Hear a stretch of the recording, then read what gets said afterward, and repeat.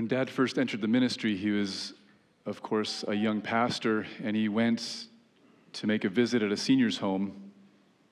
And as he was walking along the sidewalk to enter into the senior's home, there's a 7-foot fence. And he heard on the other side of the fence a loud ruckus going on, real celebratory sounding. And they were chanting, 5, 5, 5, 5. He was intrigued by this, curious what this was all about. He tried peeking over, but couldn't really see over that fence. And then he noticed there was a little peephole down at the bottom. And so it was quite low, so he had to get on all fours. And he went down there, and he put his eye right to that hole, and he tried to see what the commotion was about. And after about 2 seconds, a stick came right through and poked him in the eye. He went flinging backwards, and he was on his back, and then he heard the sound, 6, 6, 6, 6. I'm a pastor's kid, and so I had stories told about me when I was a kid, so I'm getting back, maybe embellishing a little bit on some of these stories. Grace, mercy, and peace to you from the one who died for you and for me and who rose to life on the third day, never to die again. A few weeks ago, our family watched a movie. It was a mystery, mostly family-friendly. And as the story unfolded, we all were wondering who had done the crime. At the pivotal moment, there was a series of flashbacks, things we had already seen take place in the movie. But in revisiting the flashbacks, we realized that we had watched all of it unfold through the wrong lens. It wasn't that we were seeing it incorrectly necessarily, we weren't seeing the whole picture. We were engaged in an entirely wrong narrative. Mary Magdalene thought she was living in a tragedy, and for good reason. She was expecting to anoint a lifeless body. She was looking for a dead Jesus. She feared a stolen corpse, until the questions came to her. Woman, which was a term of endearment, why are you crying? Who is it you're looking for? Those two questions come to every human heart throughout the ages. Why are you crying? Why are you grieving? What losses have you suffered? And who is it you're looking for? What motivates you? What compels you? At your core, what do you most long to find? We can silence the questions. We can ignore the questions, but we're meant to embrace these questions. These Easter questions hold the potential to send us on a quest. Mary thought the story ended with her rabbi absorbed by death. Little did she know, he swallowed up the grave with his life. Mary feared that Christ's body had been stolen, carried away by the gardener. Little did she know the body was taken by the gardener because the gardener was Jesus. Have you ever felt like you were living in the wrong story? John's entire gospel brings the Jesus story into surround sound, multi-dimensions, so that we end up saying, whoa, I had no idea. John begins his gospel with these words, in the beginning. He takes the reader back to Genesis. And just like in Genesis where we read there were 7 days of creation, in John's gospel, we're to see the under-the-surface message that John is writing about. In John's gospel, there are 7 signs that Jesus performs. There are 7 I am statements that Jesus speaks of. All of them are full of meaning and story and history. In Christ, God was doing a new thing. The moment Mary saw the gardener for who he really was, hearing her name spoken, all the signs, all the statements, all the flashbacks, it was like seeing for the very first time. It was like Hagar being found in the wilderness by the angel of the Lord, being asked, Hagar, where have you come from and where are you going? It was like Moses encountering the burning bush, hearing his name spoken.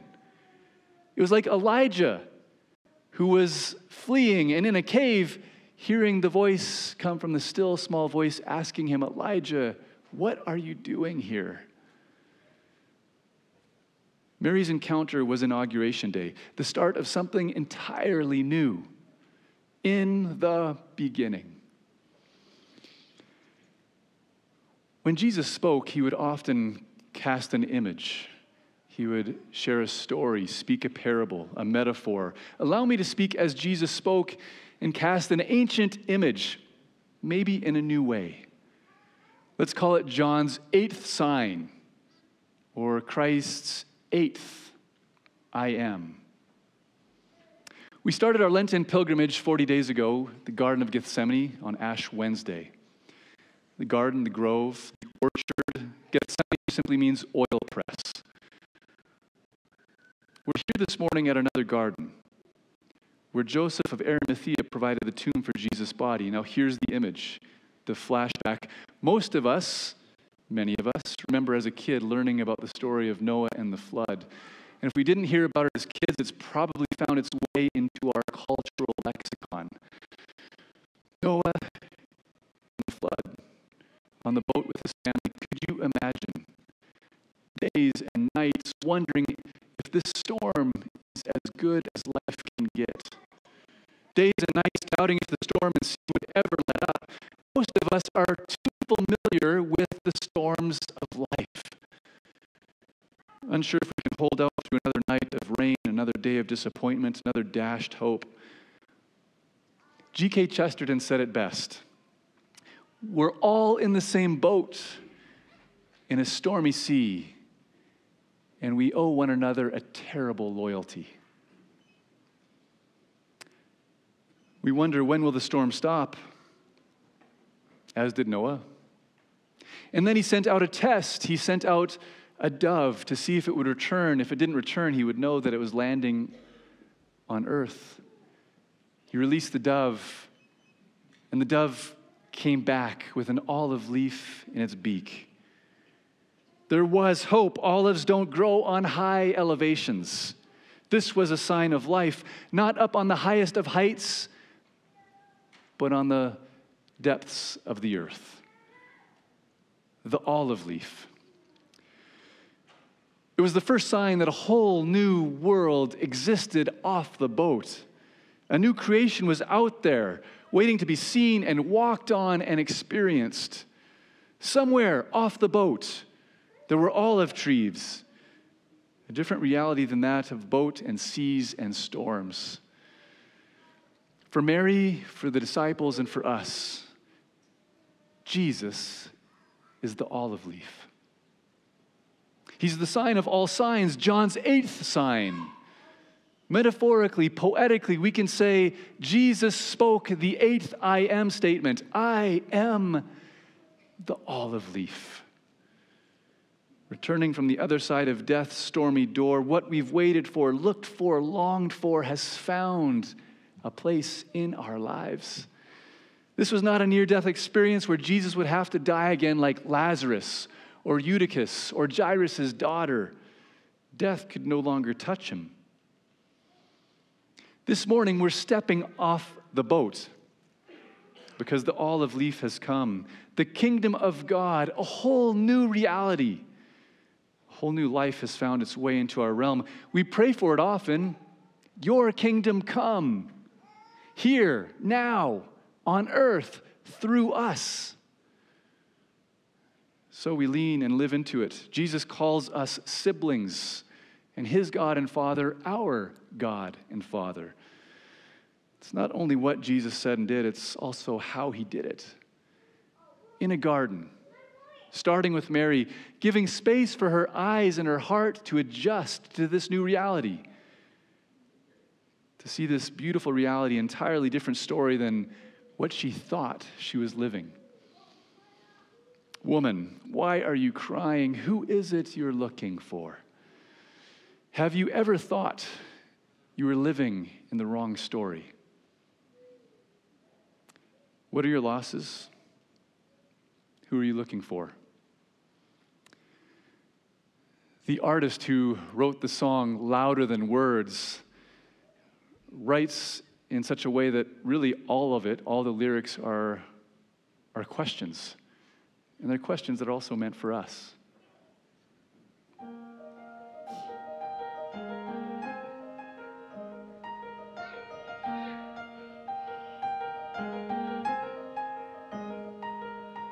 Why do we play with fire? Why do we run our finger through the flame? Why do we leave our hand on the stove, although we know we're in for some pain? Oh, why do we refuse to hang a light when the streets are dangerous?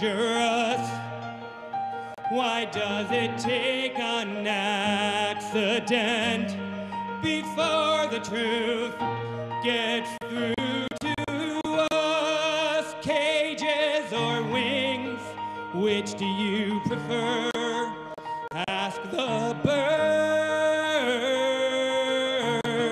Fear or love, baby, don't say the answer. Actions speak louder than words.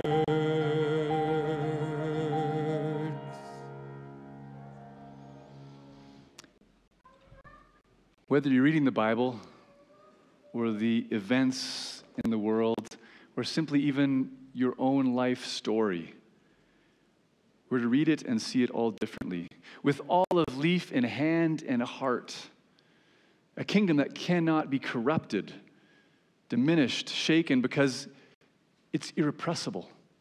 It happened, and it's happening. If anyone is in Christ, they're a new creation. The old has gone, the new has come. Apparently, one of God's subversive ways for the news of this olive leaf in our midst is for it to travel through lives to other lives. Mary Magdalene was the first apostle to the apostles with the message. The goodness and the beauty of the olive leaf named Jesus is meant to be carried, inhabited, embodied, incarnated through vessels like us. This was a picture this past fall of the Camino. I was in Spain here at this time. Steve is in the middle. He's trying to look taller than he actually is. And yeah, he lives in Chicago. Andrew lives in California. We took this picture before we were to ascend one of the highest mountains that we were walking on the Camino. What's interesting about this is that 30 minutes after this photo, we ran into another Canadian. And it was the only Canadian I met on the whole trip, and that day was Canadian Thanksgiving. So we met Jennifer. She was from Toronto, and when I found out that she was Canadian, I said, "Happy Thanksgiving." And she was surprised that somebody knew of Canadian Thanksgiving. And so we began to walk with her a little ways. She quickly opened up to us and let us know that her husband had died 3 years prior in a tragic motorcycle accident. And she began to just kind of pour out her heart. And then after a little bit, you kind of tell there was a bit of a hesitation in her demeanor. And she said, I don't know if you guys believe in spiritual things. And Steve said, "Well, you're talking to 3 pastors." So he said, "Yeah, we believe in spiritual things." Here's the thing in the kingdom of God. We can never know for sure when the gardener we're talking to, or the prisoner, or the poor, or the hospitalized, the sick, is actually Jesus. And we can never know for sure when the pilgrim we encounter needs to see and hear the olive leaf, which is us. We're characters in a story bigger than what we expect. This eighth sign is that the new world is not only possible, it's here. It's arrived. I don't know what cages you might be facing or what stories you're living in, but the olive leaf comes to us this morning to the table of hope. We're partakers and we become participants of a whole new life, a whole new story. All it took for Mary was for her to hear the sound of her name being spoken by this gardener, for her to realize it was Jesus. She knew Jesus was the only one who could look at her life's past and see the story yet to be written. Our lives need not be shackled to the past or by the past. So come to the table to receive the olive leaf, the body and blood of Jesus. Come to hear the gardener speak your name, Christ himself.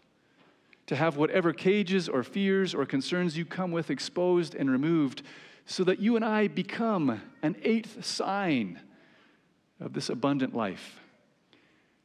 Christ's life still speaks louder than words. Amen.